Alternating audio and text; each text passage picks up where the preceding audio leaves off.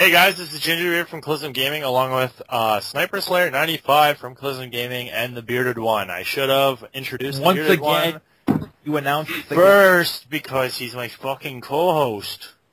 Why? I'm not that important, Nick, but thank you. I know, but you're in Klysm with me, so basically in this episode we're going to talk about our Halo experiences in every single one of the Halo games and Halo 4. Yeah, bitches. Here we go. Okay, Halo 1. Fucking sucked! I'm just kidding. I will murder you with a pipe. I'm just kidding. It was good. Seriously, Kyle will show up to your house with a lead pipe and be like, "So, bitch," and then your head's bashed in. He wouldn't even smack me. He'd just come in, sit down, and eat my food. And then bash your face in on the way out. He'd be like, "Yo, what up?" Boo! That's Sam Fisher, you. Let's play Nazi zombies together. Yeah, you know, interesting fact. Sam Fisher's in Halo. He's Master Chief. What were we talking about? Talking about Halo, Nick. Except he's actually not even. I know. I'm just throwing out conspiracies there, but, you know. Man, I can't even remember what the topic was. My first experience with Halo was, I think it was Halo 2 or Halo 1, but I go over to my friend's house, they're playing a game, I'm like, you know what, can I join in? So I join in. They all decide to team up on me and start killing me. So it's like, in my mind, in devising strategies to beat them, first couple games I get my butt kicked, like, endlessly, and I'm like, but I'm still like, I love this game. Last couple games, they're all coming up against me, I've got strategies, I'm like, start killing, I grab the sniper, that's when I discover I'm Sniper Slayer. Headshots, headshots, headshots, headshots. They eventually turned it off and stormed out of the room because I was destroying them with the sniper rifle. Look, my brother takes the rocket launcher and he's like, "Look, I can play COD." Except it's not COD, it's Halo. I hate Call of Duty. Let's never speak of that again. Speaking of Call of Duty, we're going to have an episode tomorrow where it's Call of Duty versus Battlefield. So shameless self-promotion. Yeah, you're gonna have to let me know about that because I have so much stuff about Battlefield. Anyways, back to Halo. Halo 1, one of the greatest games ever made, period. Besides Ocarina of Time. And, well, true. And if anyone tells you otherwise, they are lying right to your face. It's not a fucking Halo game. Your stupid-ass face because you sit on the internet all day watching podcasts about people talking about video games. What's wrong with you? Wait, but we need the views. Well, we don't need them. We want them. We're just here because. We're just here because we got nothing better to do. Anyway, Halo 1's good game. Now what about Halo 2? To be honest, Halo 2 had the worst graphics out of every single one of them. But really? I mean, to be honest though, like the graphics were horrible. They were grainy as shit. I liked Halo 1's graphics better because it's like, look, everything's rock hard as stone. Halo 2 was just like, hey, we're just gonna half-ass the graphics because it's like, hey, yeah, fuck you. But you know, and I thought the Halo thing 2 with was that, pretty good. it was alright. Well, it was decent. in its time, it looked pretty good. It was decent. The first time I played Halo 2, I'm like, there's an extreme difference. And when I went back to Halo 1 to play a story, because I think it was Halo 1 that I played the multiplayer on, and I played the story, I'm like, wow, there's an extreme difference between Halo 2 and Halo 1. Mm-hmm. And I believe when I got Halo 1 was after I actually got Halo 3, and I was like, and I hadn't played Halo 3 yet, but I played Halo 1, and then I remember I had already beaten Halo 2, so I went to play Halo 3, and it was amazing. Like, I understood everything because I did it in order. Yeah, I actually first started Xbox gaming with Halo 1 because my dad brought home the Xbox, and I never knew what an Xbox was until he brought it home. So it was a box with a giant X on it. Basically. And then no one knew the Xbox 360 was going to come out because they're like, what are they going to call it, the Xbox 2? Because, you know, that's lame. Yeah.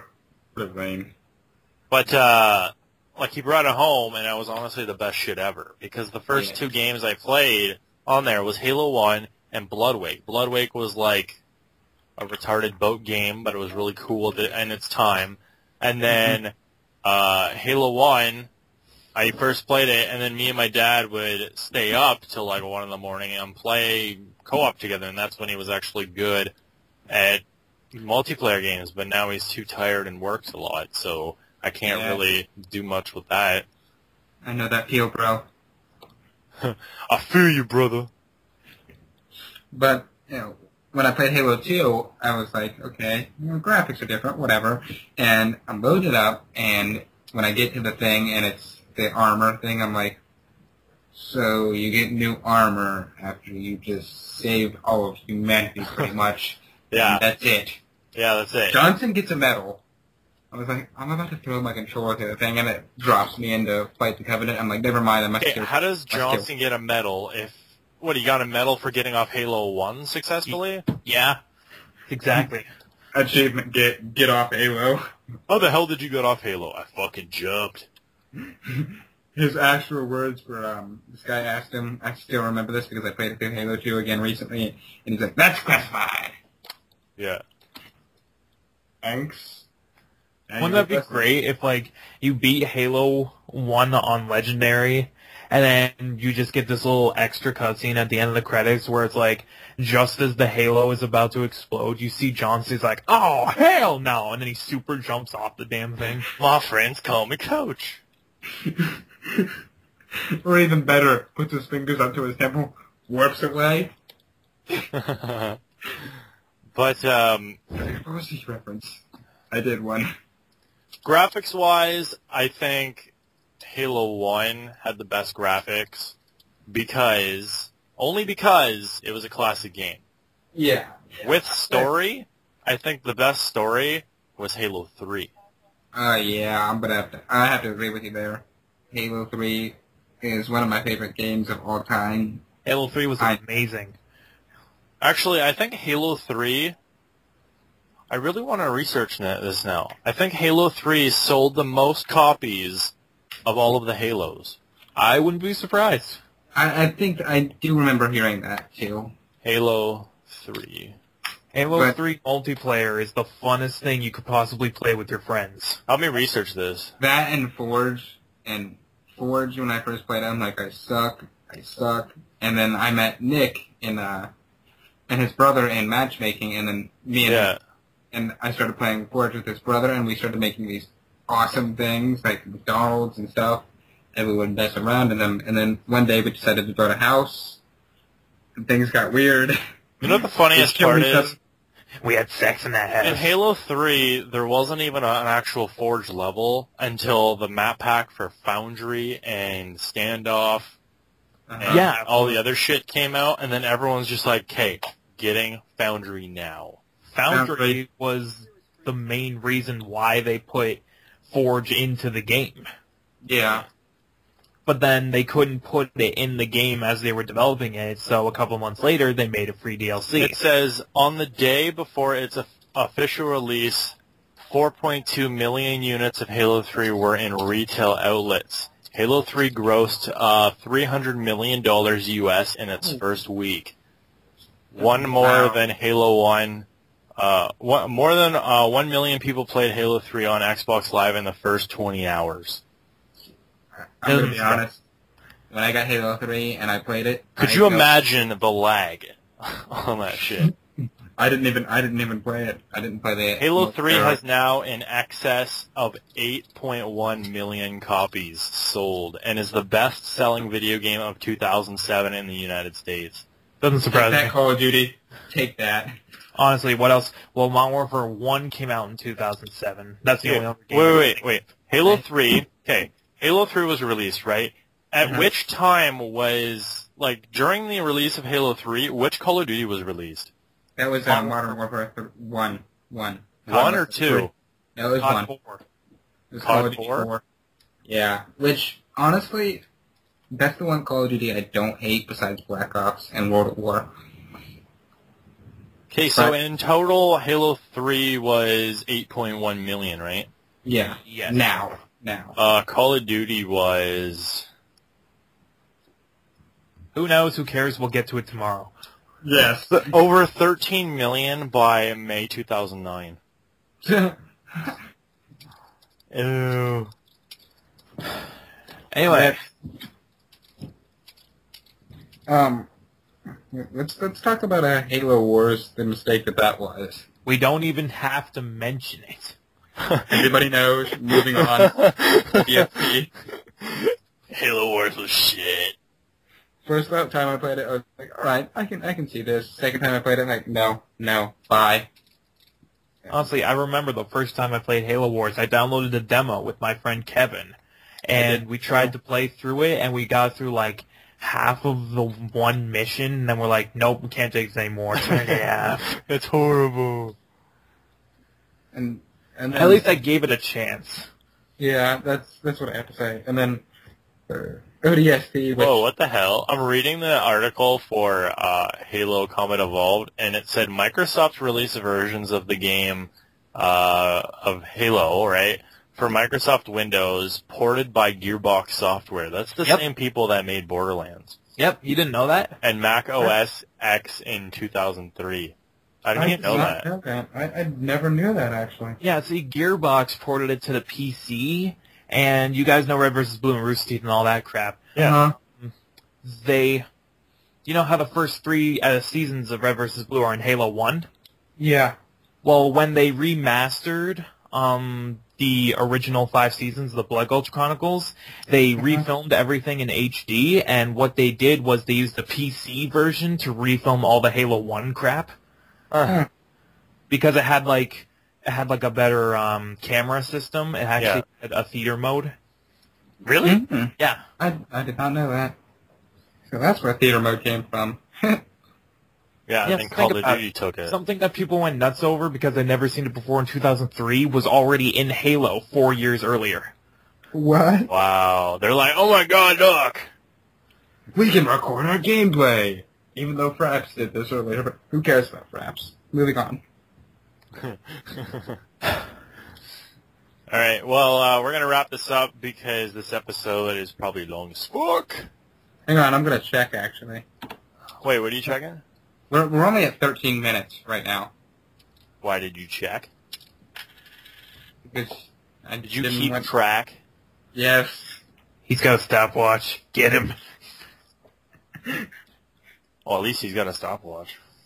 Yeah. At least he's keeping track. I will be another random moment of honesty with the bearded one. I never played Halo 2. Huh. Like ever? I remember the only time I ever played Halo 2 in my life was at George's house one night in the summer. Me and his brother played a sword match on Blood Gulch. That's the only time I've ever played Halo 2 in my life. Huh. Oh, I remember the sword matches. I would always get so mad at those because I would have them at my friend's house, and it would be me on him, and then his stepdad would join in and just whoop everybody's butt, and he'd, get out! Out! But best memory of Halo, honestly, is not Halo 1, but it's Halo Reach, because I loved that story, and I loved that you could customize your guy to look at how you wanted to, and it would... Yeah, they really... Awesome. As more and more of the games release, there is more and more of the do-it-yourself customization instead of this, like, here's your character, just go with the flow. Yeah. Which I wish they would let you do that with Master Chief, because that would be awesome, but then again, I understand you started off like this, keep it like that. You know, if it ain't broke, don't fix it. People love the way Master Chief looks. But for Halo 4, I have college coming up, and I can't get it because I want to pre-order it so bad, but I can't because college and books are expensive. Well, it's not going anywhere. No, but I also heard that with the Spartan Ops, which is the storyline, which if you guys seen the trailer, and when the giant ship crashes down, that is the Infinity, which is where all of the multiplayer takes place in, and, you know, Red versus Blue, combat training, all that stuff. No elites.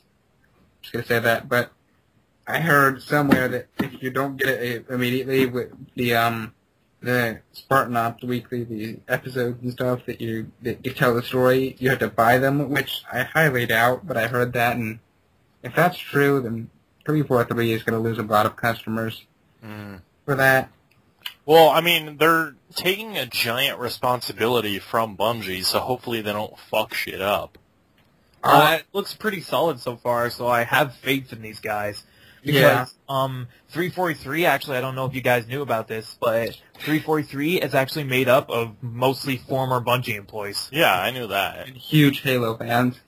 And then, really, I've seen what the gameplay is going to look like. I've read all about the multiplayer. What I'm concerned about is what they're doing with Forge, because I know they have it. I want to know what they're doing with it. Actually, just this last week, do you guys know about RTX? No. RTX is basically Rooster Teeth's convention that they have every year. They started like a year or two ago, where they have all the fans come down to Austin for like a big convention, and they had the guys from 343 come to RTX this year to talk about Halo 4, and they mentioned something about Forge. Apparently, it's getting a huge upgrade. Yeah. Oh, that's good. That's good. Oh, I do believe that there's an interesting story behind the Rooster Teeth name, even though this isn't on a topic, but I found this hilarious. What was that again? Okay, I'm going to explain how Rooster Teeth got its name. Okay, so back when Rooster Teeth first formed, it was Bernie Burns and Gus Sorolla and Jeff Ramsey, you know, the big three guys that made Rooster Teeth. Back when they started Red vs. Blue, they were being dicks to each other, because that's what friends do. They just dick around with each other. Yeah. And back when they started doing Red vs. Blue, they would call each other cockbites, because, you know, they're being friends, they're being dicks. They're fooling around. Basically, the name Rooster Teeth is a cleaned up version, like a censored version of cockbite. Because the rooster is the cock and, you know, teeth is the bite, so they turned cockbite, which was like a friendly insult, into the name of their company. Seems legit. That's so professional. Yeah. That's honestly, really professional. I saw the teeth, and I thought, first time I saw the teeth, I thought teeth had something to do with the Joker and the rooster, I don't know what. And now you know. And now you know, and it's so much worse. Rainbow. Knowing is half the battle. And the more you know, Rainbow. Yeah. But Halo 4 is... I may have to pass up Resident Evil 6 for that, and that's going to be a tough I'd one. pass up. Well, I heard Resident Evil 6, like, a lot of people don't like it. Well, I'm a fan. It's zombies. If anybody watching this or anybody in this has seen any of my videos, there's the Zombie Apocalypse Survivor Guide. I'm a zombie guy. Sue me. Actually, don't. Please, I need that money. But, you know, I like zombies, and Resident Evil 4 was another one of the best games I've ever played, besides Halo and so. But let's get back to Halo. We were kind of talking about Halo. Kind of. Just a little bit. Speaking of zombies, the Flood, when I first encountered the Flood, I probably pooped my pants a little bit. The Flood. That scared me it did not scare me more than the first game that I ever remember playing, which is Turok Dinosaur Hunter, the original one. Turok. On N64, I was like 5 or 6. I come home, I'm playing it, and I'm like, yeah! Raptor jumps out. I turn off the thing and just start running and crying. I was that scared. Or like the old Jurassic Park. Yes. I've never played the old Jurassic Park, but, you know, whatever. And then I got SCP, and that scared the crap out of me. SCP. Which, I'm going to take the time in this, as I'm figuring out, I've got a video editing program to do the face cam, like that one guy, and I'm figuring out how to do that. PewDiePie! And I'm going to do that, and you're going to see my reactions while I'm talking about it. I know how to do it, but I just got to figure out to get it small so you can see the gameplay at the same time. Carry on about Halo.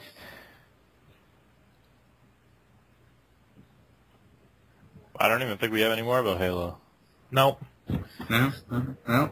Alright, well, we're going to wrap this up because this is going on like 15-minute mark. My name is Gingerbeard from Klysm Gaming, along with the Bearded One and Sniperslayer95. When the zombies attack, find me. I'll save you. From Klysm Gaming. You need to hide in your, like, bomb shelter. I don't have one. Just make a bomb shelter out of a cardboard box. You can reenact Indiana Jones and just hide in the lead fridge. I'll do that.